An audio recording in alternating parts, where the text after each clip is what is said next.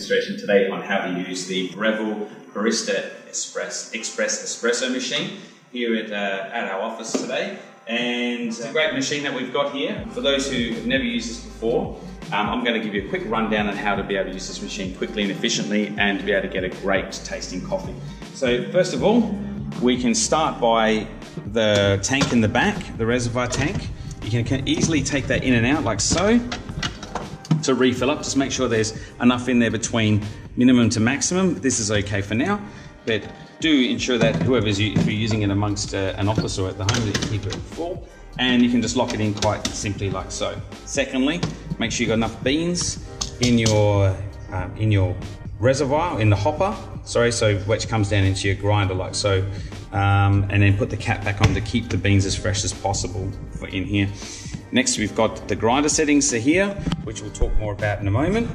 But firstly, before we even try using this machine, we have to ensure that we turn it on by this power button right here. So we turn that on, give it a few minutes to be able to warm up. Luckily for us today that it's already warm. We've been working on it. So we have here, firstly, the portafilter, which comes with 2 baskets. You can just, like so, peel it out, make life easy for yourself than trying to peel it out with your fingers. So you have a single basket, like so, and a double basket. So you would need to adjust your grind on the side of the machine here accordingly to ensure that you're not going to have too much pressure if you choose a single or double shot, depending on how you like your coffee. You may find that you may need to adjust your grind size more coarse because of the way that the different shapes are with these particular these baskets. As you can see here with this cone shaped one, it's like the water's going to channel more in this direction, so it's going to create more pressure. So it's important that you adjust your grind size accordingly. Okay, so we have the portafilter. I'm going to use the double basket today, and we can obviously choose here where the filter size is. You can choose either your single or your double, and you can actually adjust your dosage amount here by just turning the knob and to be able to get the right amount that you're looking for. So you put the portafilter into this section here right now, which is where the grind will come through, and you can simply just give it a push like so. And if you want, you can always push it again to stop it manually if it hasn't stopped already, to get the dosage you're looking for. You can see it's quite mounted at the moment in the basket. So what we need to do is, before you grab what we call the tamp like this and push it down, or even slide it sideways to get rid of the excess, what I would recommend you do is you just give it a bit of a bash. You just put the neck over on the side here. Don't hit it on the spouts, because otherwise you'll get old coffee in your spout, and that coffee grinds will get into your coffee. Just take it like this and just give it a bit of a whack on here to keep it clean. If you need to, you can always come on this mat and it's harder surface, whack it down like so. All right, this looks like it's a little bit under dosage now. You see it's fallen quite heavily there, so I might just give it a tiny bit more, like so, and then just give it a bit more of a whack. And then I slide it towards me, just up, to be able to cover that off, and then backwards again. And just maybe get a little bit of whack there to make sure. Now, make sure you clean all your grinds off from all the edges, so, and obviously the neck as well, because you don't want those grinds getting into your coffee. So make sure the spout is clean too, because you might actually have quite a grinds down here from the mess we're making. So this is called a tamper or tamp.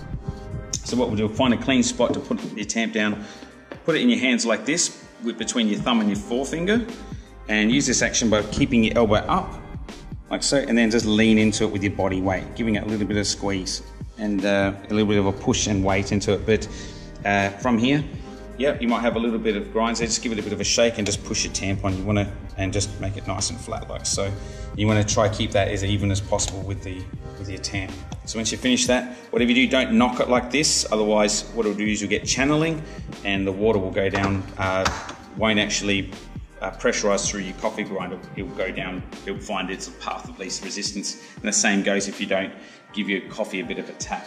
If it's done right, you better tip it upside down like so. You know it's not going to fall out. Okay, so with coming to brewing your coffee, firstly, before I put this into this place here called the group head, I'll take my cup, warm it up with a bit of hot water, because I don't want to shock my espresso cold straight away. So you turn this knob away from you like this, and just turn it back towards you to shut it off at 12 o'clock. Just leave that on top there to keep warming up. And then in the grip head, before I put the portafilter in the grip head, I just give the grip head a slight purge, because all the old coffee grinds from last person who was using it will fall out. Until it starts making that really louder noise like that, more water will come through, and we'll stop it like so. So you can hit the button on and off as much as you like. Better turn it on and off. Insert the portafilter like so and give it a twist, and try to make it firm, but don't pull it too hard, because there's an O-ring in there, and this being used 30 or 40 times in a day will end up wearing out the O-ring or the rubber seal in there quite quickly. And once you've done that, take your cup, just empty the hot water from out. It should be nice and warm now. Just sit that underneath like so, and then hit for a double shot. So technically speaking, we should have about 30 mils for a double shot. And you can see here now on the espresso range, probably going a little too heavy on that one, but still around 2 o'clock. But as you can see here, the water's not flowing out 100% out of the, or flowing out fast enough from the grind. It'll start backing off a little bit, which would be okay, and as the water starts flowing through a bit more. But if you have that too much pressure or too much pressure high, you get quite a bitter coffee. If it's too less, it means the water's flowing through too quickly and you're not getting enough extraction from your coffee. So let's come back now. That shouldn't be too bad for this particular espresso. And you can see here, a really, really nice crema. And when you see that crema and all the falling, and it's falling like so, you know you got yourself a really nice shot. So I'll leave that on top of the machine to stay warm. So next, what you want to do is clean it. Clean your portafilter like so, all right? And you know it's good because it'll be quite dry. The coffee biscuit or coffee puck, you just give it a nice firm whack and it should come out like so, all right? And then what we do from this point is, once this is full, we give it a clean in here first. This is very important, otherwise you'll block the drain with coffee grinds. So I'll just give that little rinse in there as well thereafter. Make sure it's clean for the next person now.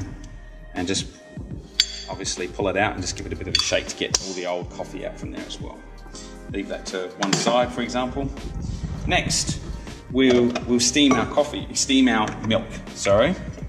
So where I fill this up for the milk, if we're making a latte, is I would fill this up like so to about the edge of where the mouth starts forming on the pitcher, on this thing called the pitcher here. Just put this away, keep it nice and cool. I'll move the smasher or hammer, whatever they call that. And so this is called the steaming wand, and this is the steaming nozzle, and then we have the knob on the side here, or the valve. So what you need to do for this one is turn it towards you, and this light here should start turning on. Make sure it's firm towards you, otherwise the steam may not work properly. And the reason why we want to have the steam running out of the wand first is because we want to get rid of the excess water out of the nozzle or out of the wand here, because you're going to make your milk quite watery. Once you've purged it and a lot of steam coming out, just back it off quickly.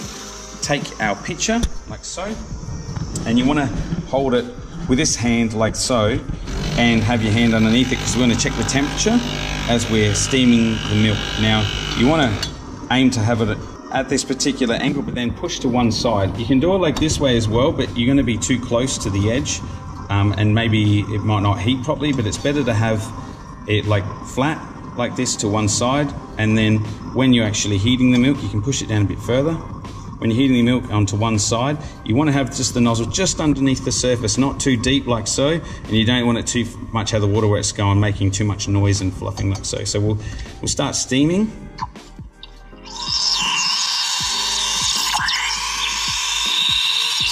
Make sure that's turned all the way. Cool. I think it's trying to steam some more. So you're looking for a bit of a noise where it's going type noise, because that's perfect for being able to get what we want is microfoam, and we don't want big bubbles. We want very small bubbles in your milk. So you can see it's doing that circular action within the milk. That means it's going to aerate the milk quite well, and you're going to see that microfoam start forming. So it's starting to get warm now. Alright, now it's getting quite warm. And then I'll just turn it off, like so. Now it's not too bad, that microphone. It's probably could have been a little more, but it's fine. So most importantly, after we've created our microphone milk, we have to clean the wand. Most importantly, give it a good old clean, make sure there's no excess milk on there, and then give it a good old purge after as well, so there's no milk inside the actual nozzle itself. So that's what we need to do. So that's a big one there, keeping that clean. So now we've got our milk like so. There's a few bubbles in there, so what we just need to do is just give it a little bit of a whack on a hard surface and give it a swirl. And if you're wanting to do a good latte, or trying to aim for some latte art, I'm not an expert at latte art, by the way, but we'll give it a go. Just keep it stirring, like so, and then take it on a 45-degree angle and go a little bit higher. Give it a bit of a stir in, and once you've done that, then rest and push. Oh, fail for me today. That's no problem, but otherwise, that's generally how you can do your latte. But that pushing action is how you would usually create a leaf, but that's not too bad. Still not a bad latte, just my latte art sucks. But anyway, that's generally how you would use this machine. If you've got any questions, please hit it on the comments below. Yeah, otherwise, that's how you use the Breville machine. One last thing that I will mention, if you're looking to do an Americano, you create your shot like so, as I demonstrated before, and then you just add hot water on the side here. Whatever you do for your Americano, don't continue to run water again through the espresso shot, because you're going to get very bitter coffee because you've over extracted your grind. And yeah, that's pretty much it. Just add the hot water like so to your Americano, for example, just in there with your cup, to the level that you like, the flavor you like. And that's pretty much it. Otherwise, thanks for joining me in this demo video.